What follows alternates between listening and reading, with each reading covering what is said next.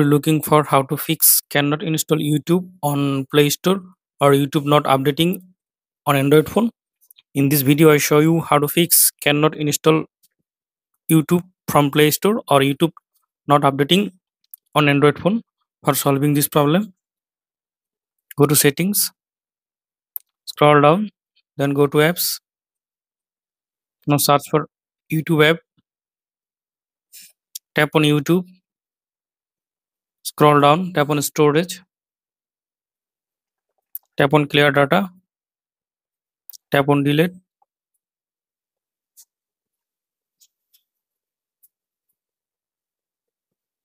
Now go to Play Store.